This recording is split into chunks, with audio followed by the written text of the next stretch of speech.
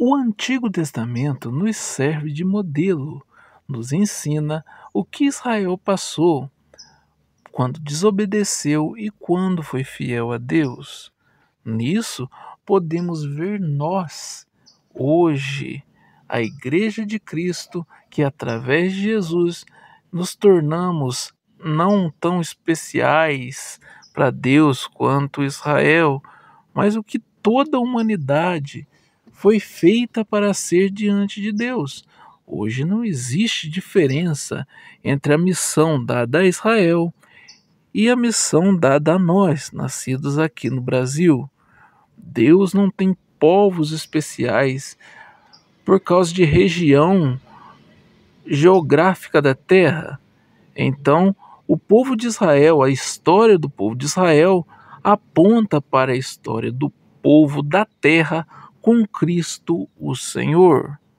Com vocês, algumas respostas que o reverendo Caio Fábio deu aos seus seguidores. Caio, qual a sua interpretação do Apocalipse? Iremos para outro planeta ou a Terra será regenerada? Bom, a Escritura diz que a Terra será regenerada. O profeta Isaías diz que haverá novo céu, nova terra. A Apocalipse diz isso. Jesus diz isso quando vierem os dias da regeneração. Está falando da regeneração planetária.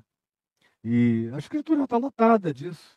O apóstolo Pedro diz que nós viveremos e conheceremos e experimentaremos novo céu e nova terra nos quais habitam justiça. Então isso está feito, dito, esclarecido. Não tem nem que me perguntar. É só ler o Novo Testamento, saber ler português com pontuação que você conclui. Iremos para outro planeta? Não, não necessariamente. A Bíblia não é um livro interplanetário, ela é um livro da Terra.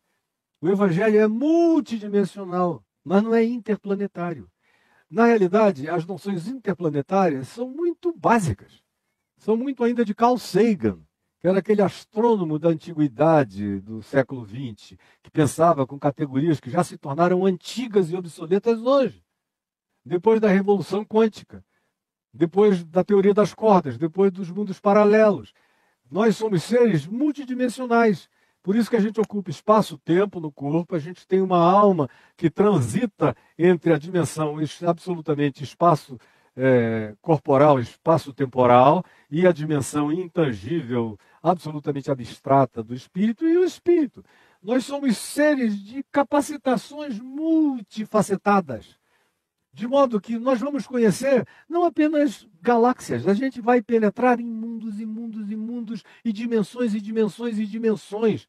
E vamos conhecer e viajar, como diz o Apocalipse. Depois de tudo resolvido, o Apocalipse diz: então, os seus servos o servirão.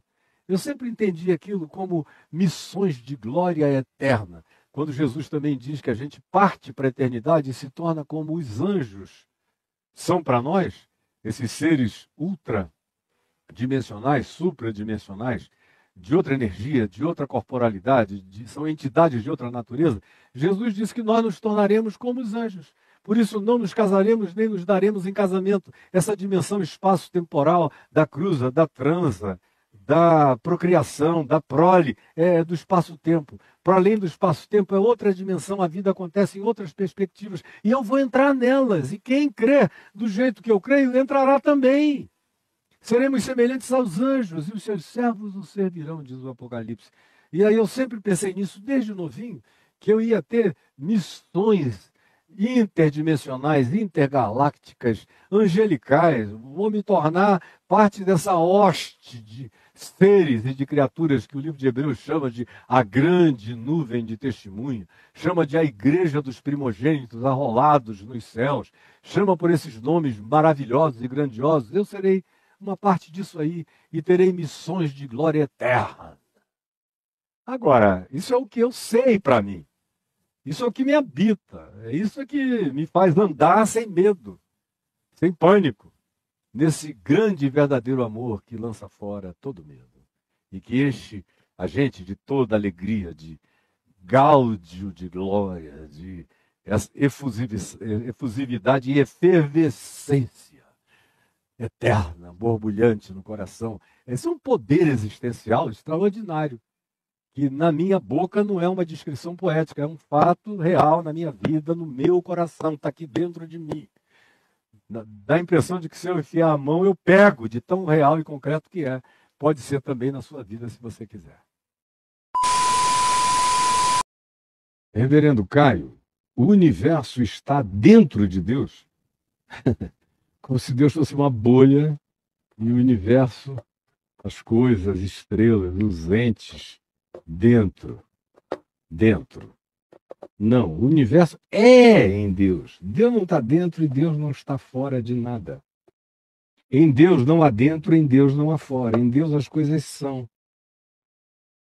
A categoria reduzidíssima, infantilíssima do espaço-tempo, que coloca coisas dentro e coisas fora. E a religião, que também é amébica nos seus entendimentos, parcos e pífios, é que também fala de Deus dentro e de Deus fora. Mas não entende, nunca entendeu, e aparentemente, a menos que tenha muita aula de física, porque eu já vi que de Bíblia, pela Bíblia, não entendem. Não entendem o significado de serem, que é o cerne do Evangelho. É isso, é estar em Cristo.